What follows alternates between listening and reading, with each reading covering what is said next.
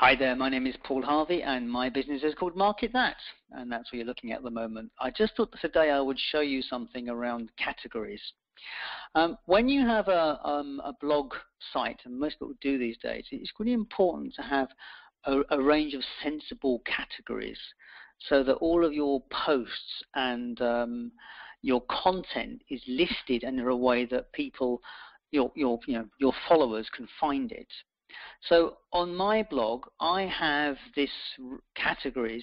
So you can see here is the standard blogs page, which is if you just type blog, and you can see all the blog posts. You can see 5 at a time on here, and I think you can see more if you click. Yeah, you get next. You can see more. So that's how you get to access all the blog posts if you're looking at them sequentially.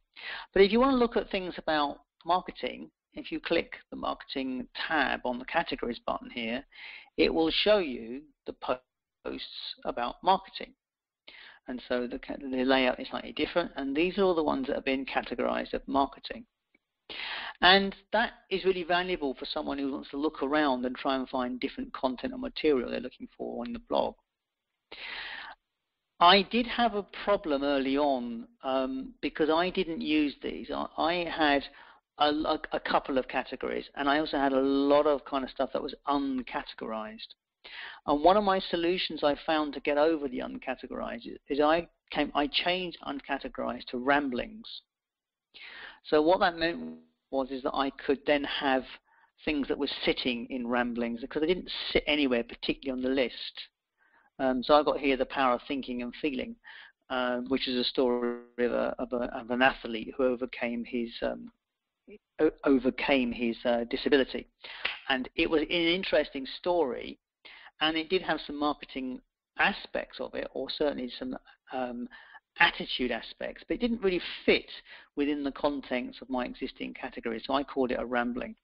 And there are ways and means there. Your audience that you have will respond to ramblings, but you can't have everything under one title, so it's quite important to somehow find a way of categorizing your posts so that they're sensible. Now, I'll show you how to do that, but I can't show you within this blog itself because I don't want to show the background of this blog because it's not the safest thing to do. So I'll show you in here, which is another website which I own with my wife. Now, this is a craft site, and it doesn't actually use the blog facility, but I'll show you how to get to categories in here. So you go into the site and go into your dashboard.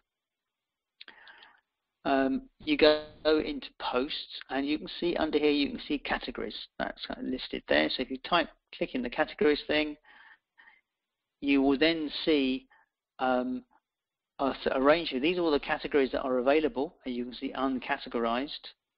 And these are all the posts here. And you can see we actually don't use this blog at all, so there's no posts being posted here or listed or anything else. But you create your new categories here. You create the URL kind of simple view, it explains it there.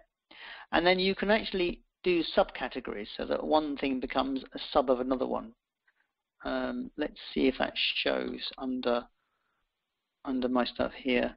I think there were some subcategories in this one here. No, maybe I removed the subcategories and made them all one in the end. I think that's what I did. I think I removed them. But if a subcategory would work in the context of how you want to split up your information, then that's the way to go.